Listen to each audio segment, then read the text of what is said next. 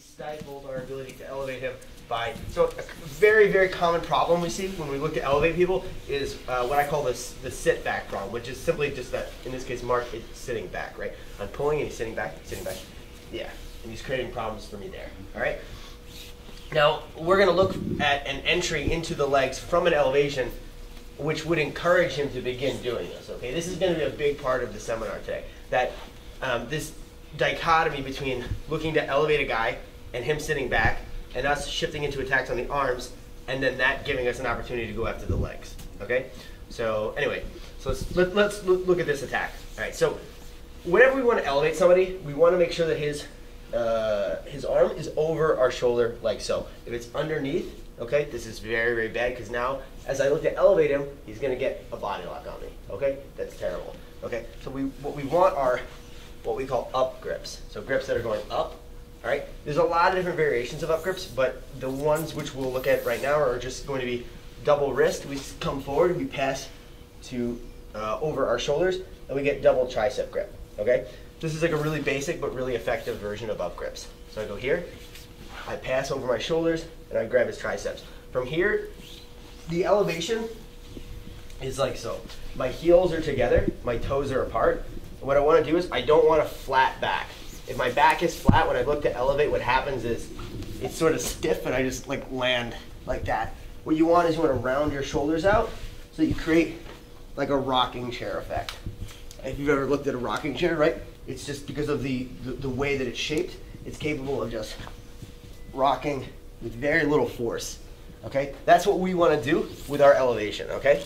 So I go here, grasp his wrists, put them over my shoulder. I come here, I round my shoulders out. Okay, my heels are together, my toes are apart, and now I rock like a rocking chair. All right, now from here, what we're gonna do is we're gonna do a Kani Basami into the legs, okay? Come back one step. So, with the Kani Basami, what we wanna do is, you want some kind of grip on the secondary leg, and we wanna frame with our arm and the leg that stays on the inside, right? So, we'll start off with a scoop grip, like so. My left hand makes a scoop grip. My right arm and my right leg is framing. And now I bump him up a little bit. See how his foot comes off the mat when I do that?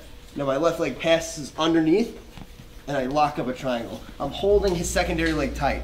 If Mark were able to bring his secondary leg far away from me, this isn't the end of the world. There are other things we can switch into, but it's gonna create some problems for me. If I can hold this leg tight here, okay? Like, there's no way he can sprawl on me now, right? If his legs are tight together, that is not an option for him, right? If he goes to sprawl, go to sprawl. It's not there, and we can take him over very, very easily. So it's very crucial that we look always to control the secondary leg when we're doing our Kani Basami, okay? So again, we're here. Now I'm gonna elevate him. Now take a look at my left hand, guys. See how it's framing? Now my right hand makes a scoop grip. Now look, there's space for this leg to go underneath, and I make a triangle. Super common mistake that I see, come back here one more step. Super common mistake that I see is this. Take a look at this foot and this leg, guys. When people go here, they're thinking to themselves, okay, I know that the next step is to make a triangle with my legs. Okay, so what they do is they go like this. See that? What's the problem with this? I have no structure keeping Mark at bay from just squashing me. Yeah, you're gonna get squashed every single time. Okay, so what you want to do instead is, when I bump him up, keep this foot tight to his glute, okay? The triangle is going to come from this leg coming back. It's not this leg, okay? It's this leg, okay? And control the secondary leg, okay? Now, another problem which you've got to be very careful about, I get asked about this all the time, is how do you not injure your knee when you do this? I mean, there's 2 rules of thumb you should have when you do this that will keep you from injuring your knee. The first is, don't allow your left leg, in this case my left leg, to flare. See how it's like, right now it's flaring aggressively over the hip?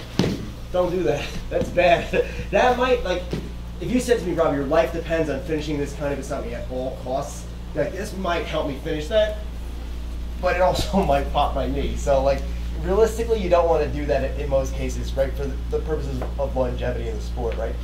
I would rather, my goal is to usually have my knee on his torso. See how it's like connected to Mark's torso right now?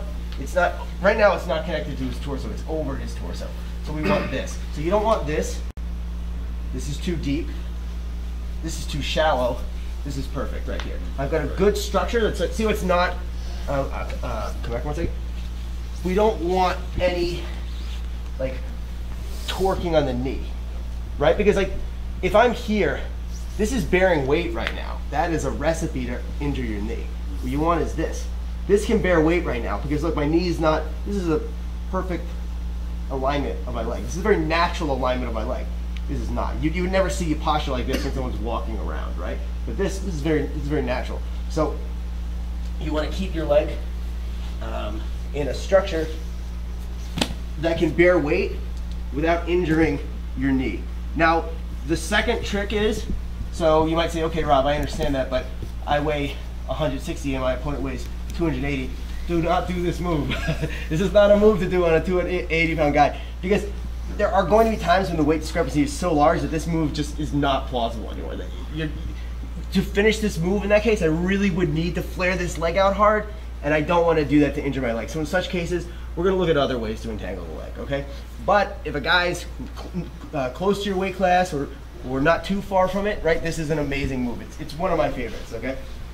Anyway, so now again, we control the secondary leg. I lock up this triangle. I've got a good frame with my left arm and my left leg. Okay, my elbow and knee are connected. Now when Mark goes to bear weight on me, it's almost impossible for him to do. It's so easy for me to topple the man over and enter into a Cross Ashi Garami and look to attack from there. Okay, guys? Does that make sense? Yes. Does anybody have any questions before we get started?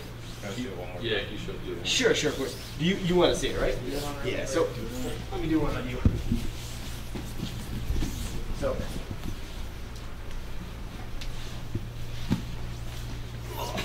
He's just at the limit of how much do you weigh? Like 190. I would do this on you, yeah. I mean, but then over 200, I would stop doing it. But yeah, so let's go one more time, actually.